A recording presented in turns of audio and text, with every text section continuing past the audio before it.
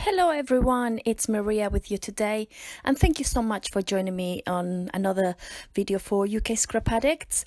So this month's theme is to use one single 6x4 photo, and as you can see, I just cut my photo from like an A4 piece of paper. Basically, I don't print photos on your usual way of sending them to print. I have an A4 printer at home, and what I do, I just copy my photos into a Word document, and from there I just print them. So by doing that, I can resize them and basically print as many as I want in one sheet of A4.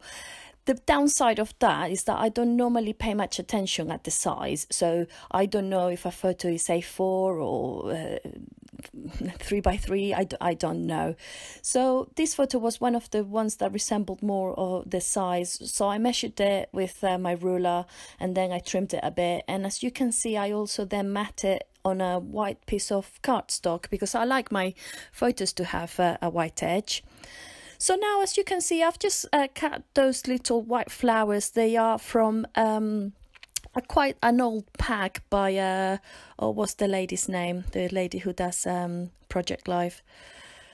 Heidi? Yeah, Heidi Swap, is it? I think that's her name. Yeah, Heidi Swap. So she had that this laser cut flowers, and I've been saving this for quite a long time, and I decided that it was time to use them now. I've also taken a bit of acrylic white paint and drawn as you can see there, like a little square, because the colouring in my photo is quite brown, and the wood background is also quite dark and brown. So by putting this white frame with the paint, it gives a bit more contrast. And just as I was going to glue down my photo, I noticed, you know what, this needs a tiny extra. So maybe some papers, and these two just happened to be on my desk from earlier in the month during National Scrapbooking Day. And I decided to just cut a couple of pieces and use it. I'm just gluing my flowers. I'm not using just normal wet glue, nothing, just normal PVA, because it's going tucked under the photo anyway, so it's not gonna go anywhere. And I will also be fussy cutting these flowers, nothing special, just so I'm speeding up a bit normal because there's nothing to see here, just fussy cutting. And this technique is something I've done a few times now in the past. I've done like a big floral background and then layered smaller flowers on top, and I quite really like how this comes out. I will be using foam to bring a tiny bit of dimension to some of the flowers. So yeah, this is the basis of my layout, and from now on I'm just gonna be doing the title and the journaling and a few embellishments.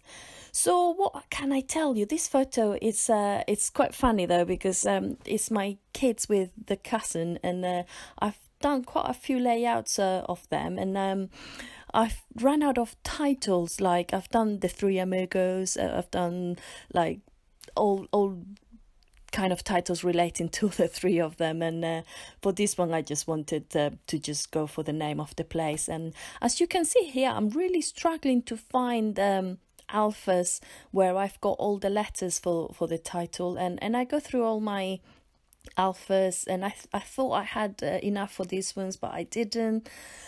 So I end up going to my faithful these black alphas.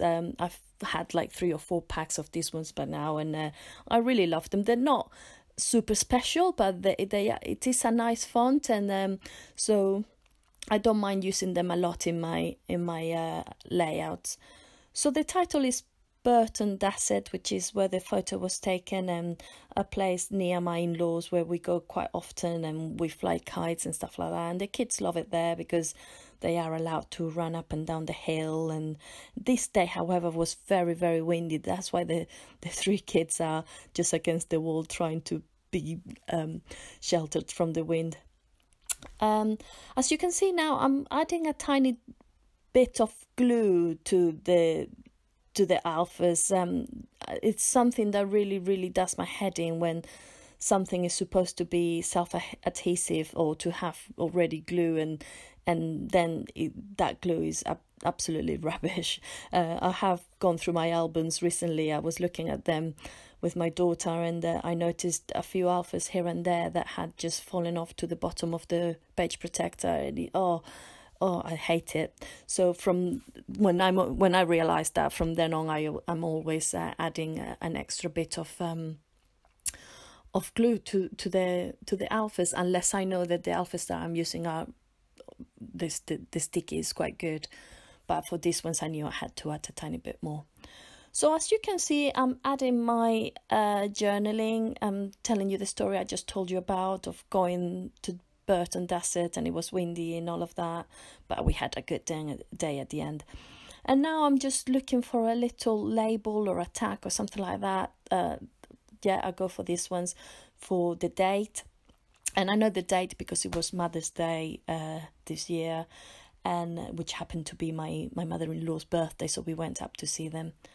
And just a couple of finishing touches. I'm going to add a couple of these enamel shapes. I only had one blue, so I only did that little bit rather than having done another cluster on the other side. And a few sequins, and that is it. Thank you for joining me, guys. I hope you have enjoyed this video, and I hope you'll join me again on UK Scrap Addicts on Facebook and on YouTube, on Instagram. Cheers, bye.